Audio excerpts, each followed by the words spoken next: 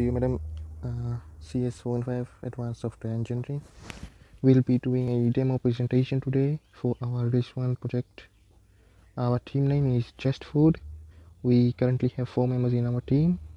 Just to give a brief update on how we have done our project, Lemaki and Rajiv were involved in the backend coding of the project, while Patterson and Nitsu were working on the front end of the project, and that is how we have all worked together as a team to do this project.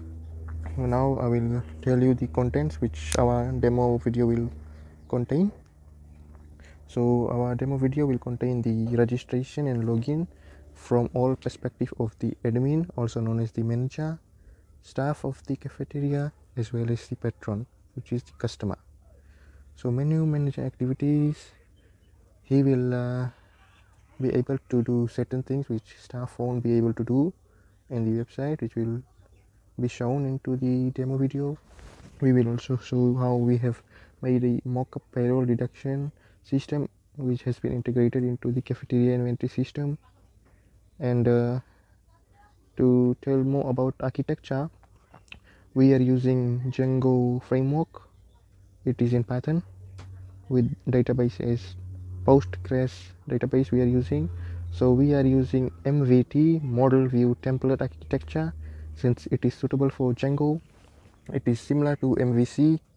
We have further discussed this MVT architecture in our design document, madam. You could have a check in that. So our database design will also show our database design in the demo video, as well as validations. Some of them are working now, while some are still left to be worked on in our release 2 feature. And also show the coding standards.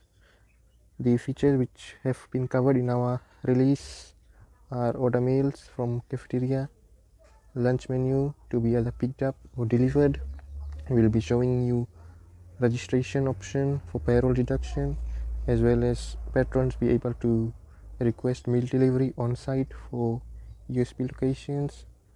For feature 6, we will show how the cafeteria manager will be able to add, delete, view and modify the items that are present on the cafeteria menu, and also show you how our web interface looks like. Thank you. Now we'll move on to the demo part.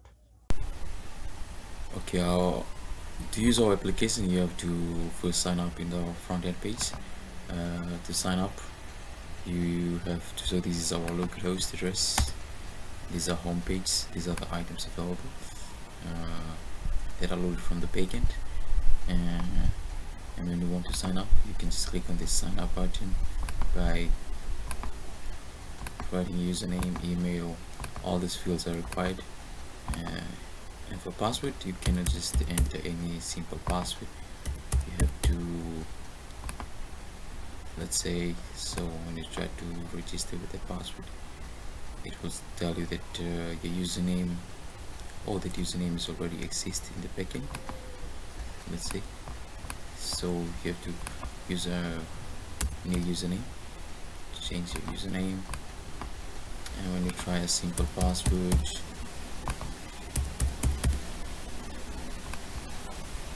it will see this password is too short, contain at least 8 characters, and it's too common. Password is entirely numeric, so I didn't want to do it. So right now I'll change my password by creating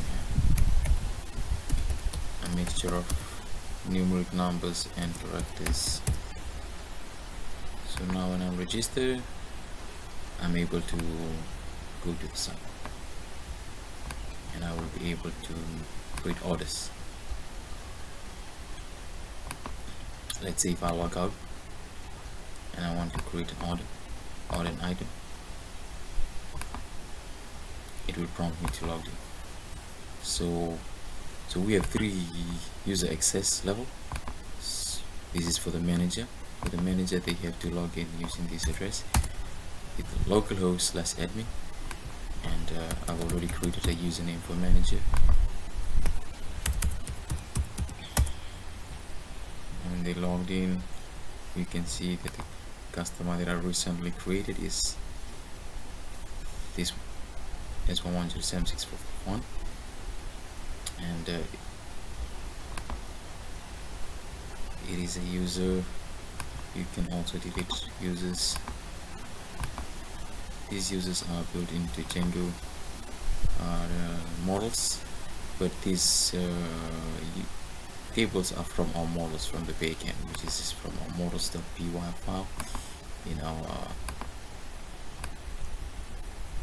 our code program. So that's it for the menu manager activities. The menu manager can see all the customers that are there. As you can see, we have reached 4 customers already here, already making purchases, and one of them is registered for payroll, and the total are also there. And also the food menus, like we already have 6 food menus. We can add a new menu by going into this and create filling in all the details for each menu. Let's say we want Indian curry, and we can choose the image Indian curry, open, and you can try the description: spicy and tasty, price, as well as labels and the label color. Slug is each item will have a unique slug, like fish and chips. And when they click on save, you can also click on this box whether it is available for subscription or not, and you can save the item by clicking on the save button. Right now I don't want to save this because I already have this item there, Indian curry. So when I add an item from here, it will automatically be in the front end. So let's say I want to log in from the front end with this user. Let's say customer. Okay, I want to use this user because I'm not registered for payroll. My user, this one, more, and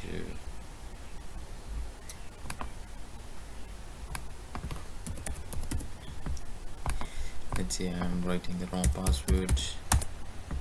It will ask me to log in again.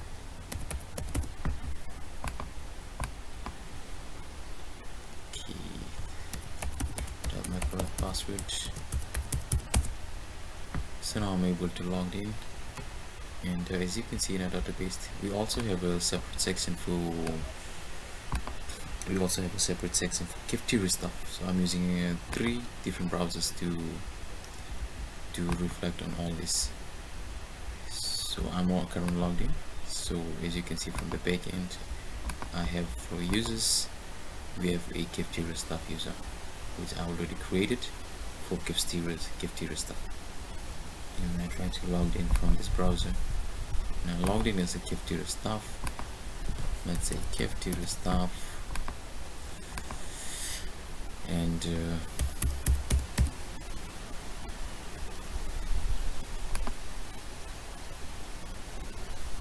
entering a wrong password, it will ask me to log in again. So now when I type in the correct password,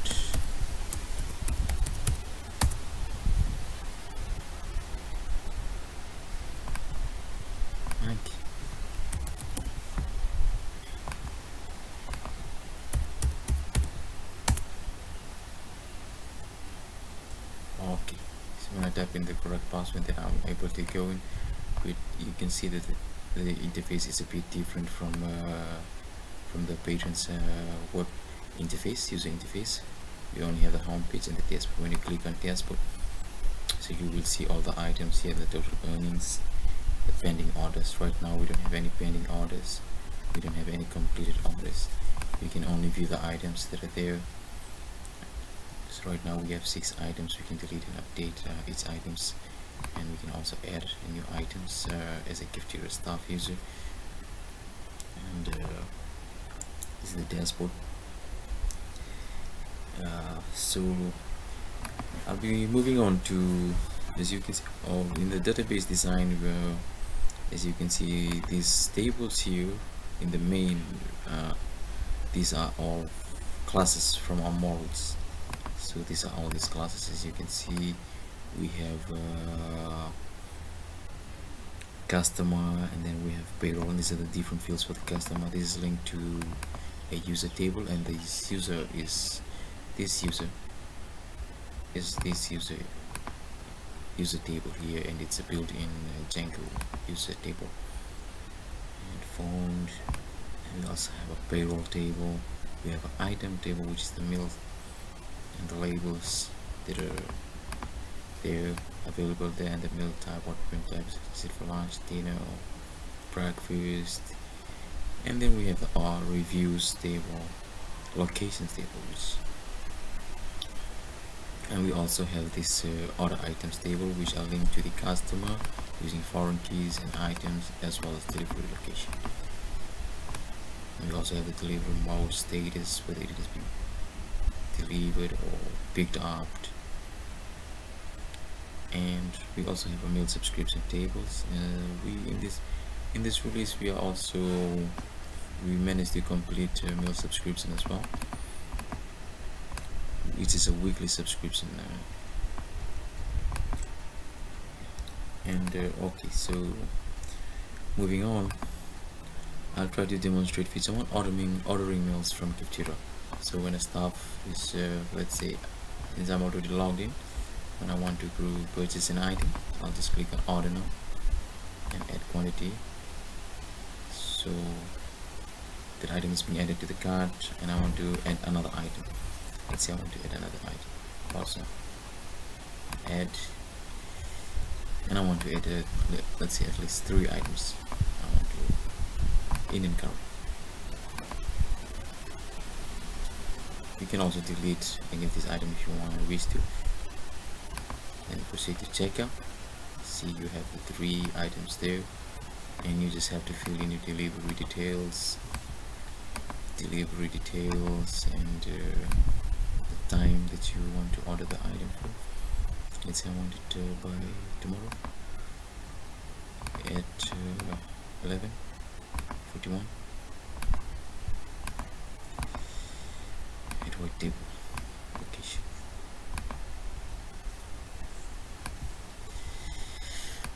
So right now, when I click on it, it takes me to this payment page. So when I click on that save button, it is taking me to this page where I can proceed for payment. So when I click on proceed for payment, since right now this user, this customer or patron, is not registered for payroll, so when I'm clicking on this button, it will require me to fill in this form so I can register for payroll. When I click on submit, I am now registered for payroll and the item is paid. So when I check the backend, let's just reload this. You can see that I am now, the registered payroll column is being ticked. It's a building. When I check payroll, there's also you can see that I'm now also registered for payroll. Registered. Okay. So right now I can purchase the item. Once I click on this paid order, I can click on the delivery details, and this is my payroll account balance, and I'm buying receipts. The total is $32. This is my delivery summary. When I view order summary, these orders are being marked as active. So the cafeteria staff in this case will have to see the orders from the backend. So right now when I reload this page, I can see that I have 3 pending orders. No orders has been delivered, and the total earning is 32. So completed orders, there's still no completed orders. Let me check my pending orders. I can see that I have 3. So I want to delete these items to be delivered. Let's deliver this item by changing the status. So when they change the status, you can see completed orders has 1. So when I reload my front end, so right now, so all this item has been paid, but when the customer wants to check their order details, they want to reload or click on your orders, you can see the past orders is being there and it is being delivered. This is the delivery date. So yes, so that's feature 1 and feature 4 done, and feature 5 is yes, request mail delivery. So the mail is being requested for delivery and it's being approved by the cafeteria staff and or cafeteria menu. So from the back end, see, these are the food menus. The manager can delete a particular item. Let's say you want to delete this item, they can delete.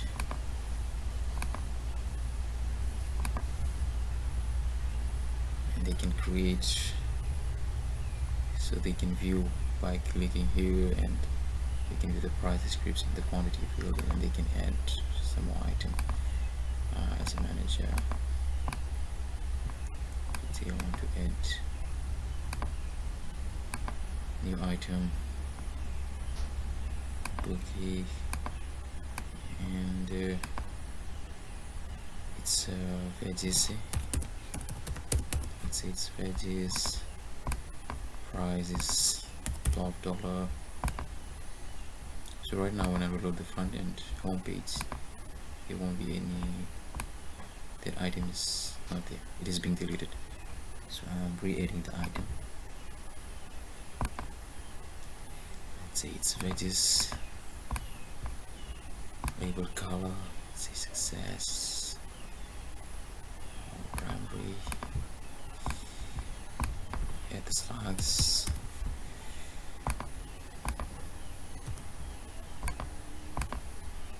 it is dinner. Subscription is available for that item.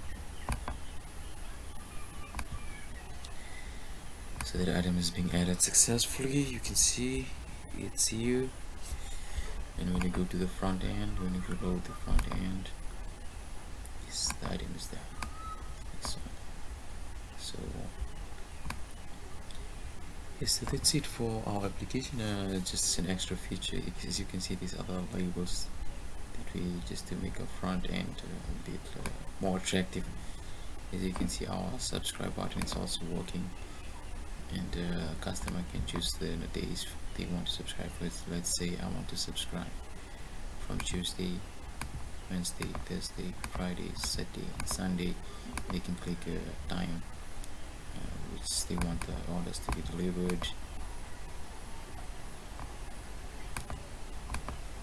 payment method, delivered, location.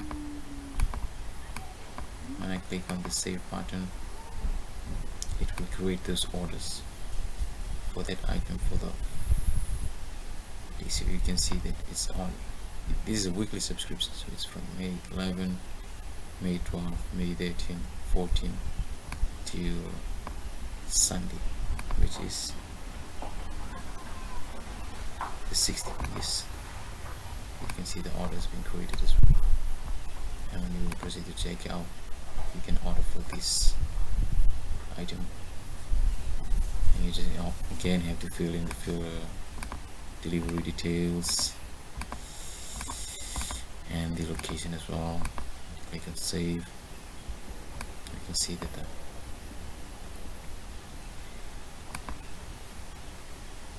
now your item is being paid, delivery details, delivery sent.